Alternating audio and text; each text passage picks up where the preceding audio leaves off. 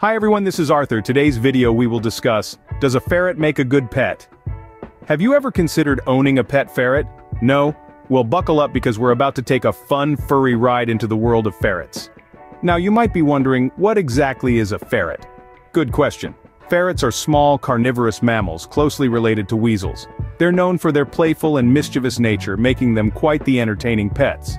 Historically, ferrets were used for hunting rabbits and rodents, but today, they're more often seen curled up on a cozy couch than in a hunter's pouch. Imagine a slinky with fur, or a cat with a serious case of the wiggles, and you've pretty much got a ferret. They're like a cross between a dog and a cat, but with a twist of their own unique ferret fun.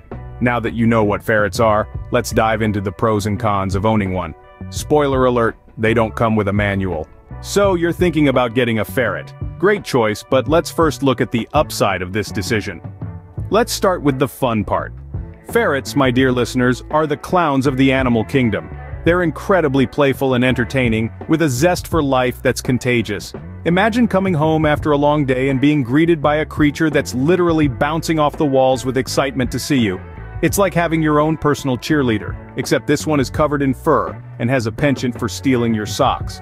Now, aside from their playful nature, ferrets are also incredibly smart. Don't let their small size fool you. These critters are capable of outwitting even the most cunning of humans. They're like tiny furry Einsteins, constantly plotting and planning. You may find them rearranging their toys to their liking or even figuring out how to open a supposedly ferret-proof latch. It's like living with a small, fuzzy escape artist who also happens to be a genius. Speaking of size, that's another plus. Ferrets are small, making them ideal for those who may not have the space for a larger pet. They're perfectly happy living in a spacious cage and getting a few hours of playtime in each day. And as a bonus, they're clandestine creatures, often finding the most obscure hiding spots, turning your home into an ongoing game of hide-and-seek. And let's not forget about their personalities. Each ferret is unique, with their own quirks and characteristics. You'll never be bored with a ferret around. They're like little fuzzy bundles of surprise and delight, constantly keeping you on your toes. Also, if you're a night owl, ferrets could be your perfect match. They're crepuscular, meaning they're most active during dawn and dusk. So if you're burning the midnight oil, you'll have a lively companion by your side. So ferrets seem like the perfect pet, right? Well, hold on to your socks because we're about to explore the dark side of ferret ownership. Alright, hold your horses, or should we say, hold your ferrets. Let's talk about the not-so-glamorous side of owning a ferret. First off, ferrets are like toddlers on a sugar high. They are incredibly energetic and require a lot of attention. If you're the type of person who enjoys quiet, relaxing evenings, you may want to rethink your choice of pet. Picture this. You're chilling on your couch, engrossed in the latest episode of your favorite show, when a furry missile zips across your living room, knocking over your coffee table. It's not a scene from a slapstick comedy, it's just another day in the life of a ferret owner. Next on the list is their health. Ferrets are prone to a number of health issues, including adrenal disease and insulinoma. These conditions require regular veterinary care and can be quite costly. So if you're thinking about getting a ferret, make sure you're financially prepared to provide for their medical needs. It's like having a sports car, it's fun to drive, but the maintenance can be a bit of a wallet drainer. Now let's address the elephant, or rather, the ferret in the room. The infamous ferret smell. Ferrets have a natural musk that some people find, shall we say, potent.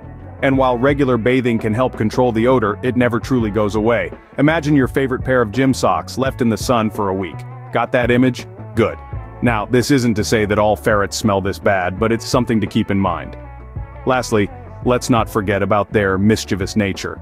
Ferrets are notorious for stealing and hiding objects around the house. So, if you ever find yourself missing a sock or two, you know who to blame. Well, that's the down and dirty of owning a ferret. Still interested? Let's get into the nitty-gritty of potty training these rascals.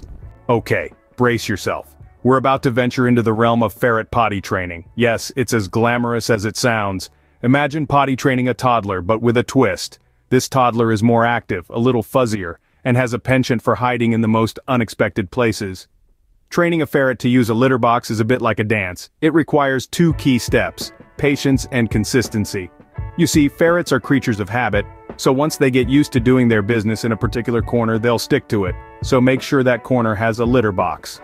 Remember, Rome wasn't built in a day, and neither will your ferret's bathroom habits. Expect some accidents along the way, but don't lose heart. Keep encouraging your furry friend and soon enough you'll have a potty-trained ferret.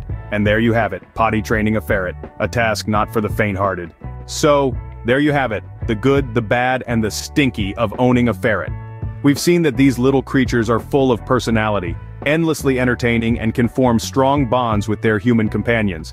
On the flip side, they require a good deal of attention and care, can be a bit mischievous, and let's not forget their unique scent.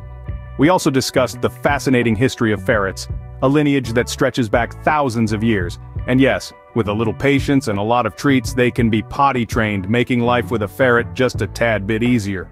Weighing the pros and cons, it's clear that ferret ownership isn't for everyone. It requires a commitment to their care, an appreciation for their quirks, and a willingness to weather the occasional storm of stink. In the end, owning a ferret is like owning a small furry toddler that never grows up.